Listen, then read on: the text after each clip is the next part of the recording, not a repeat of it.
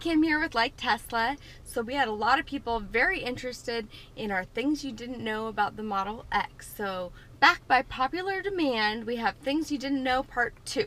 Yeah, did you know that the Model X tires, they have specialty tires on even the standard ones that are Conti Silent is what they're actually called. They're Continental Silent brand tires and have a special foam interior lining inside those tires which reduces cabin noise by 9 decibels. And essentially it's just a foam padding that dampens the sound before it penetrates the tires and into your cabin. And with a car this quiet, anything you can get to get rid of road noise is beneficial, and that foam padding inside those tires is. I did not know that. So we know that Tesla has all kinds of Easter eggs hidden in the car, and I have one that you probably don't even know. So go ahead and tap on the T at the top of the screen for 5 seconds, and then we enter the access code 007. Check out the suspension. Yeah. It shows... So we know that. Yes, you know this. It shows the submarine. But when you go into the diving section...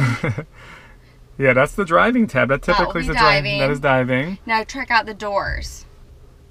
Now this is one that a lot of people miss right here. Instead of driver, it says diver. Oh, I love it. Look at those engineers at Tesla getting all tricky here with having a little fun with the code. Just a little attention to detail.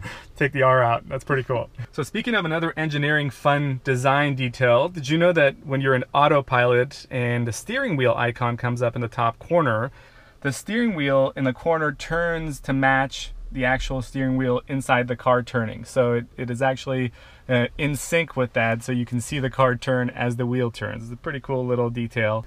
Alright, here's another one for you. There's the speaker button on the steering wheel, and when you press it, you can actually put commands in, like bug report if you notice something's off, or a feature request. Yeah, you know, it actually makes a recording for, I believe, about 30 seconds. Bug report. Passenger seat inaccurately reads seat unlatched. And it says thanks for your feedback on the screen in front of you. But it records it, sends it to an engineer's desk, a Tesla engineer in California, and they can hear if you had an issue with the car and, you know, send a software update to it. And we actually did this when we were first starting making videos. We tested the wings with all kinds of fruits and vegetables, and we noticed that the wings, when they hit something, just stopped.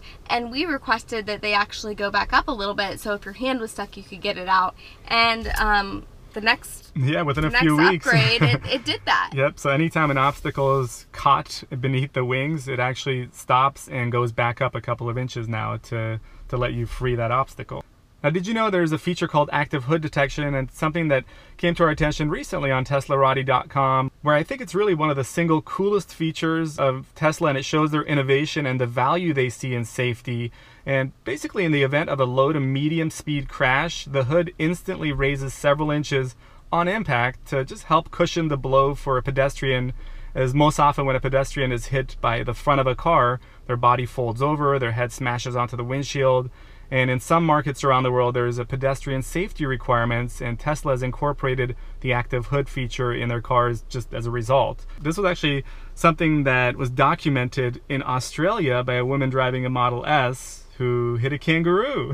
And was the kangaroo okay? Kangaroo made it just fine, and she noticed instantly that her hood went up a couple of inches, and you know, presumably to cushion the blow for the kangaroo. Wow. But the kangaroo lived and hopped off into the outback. And they said, why was the kangaroo crossing the road? Alright, here's another one for you. Did you know that in the event of a power loss, where there's been an accident or something in the car, you can actually manually open up the Falcon Wing doors? You just take off the speaker grill and pull a tab. Yeah, it's pretty simple. You pull a tab and you can push the Falcon Wings up manually. And my understanding is that it is extremely heavy to move those doors up manually, but if you got to get out, that's one of the ways to get out from back there. All right, we'll leave you with a little bonus one here. See these little holes down here underneath the cup holder?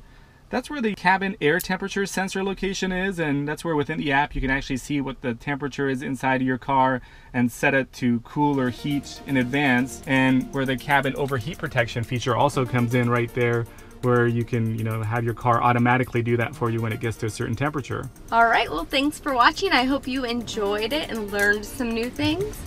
Let us know in the comments below, and be sure to like this video. Thanks for watching. If you like our videos, please press the like button and comment below.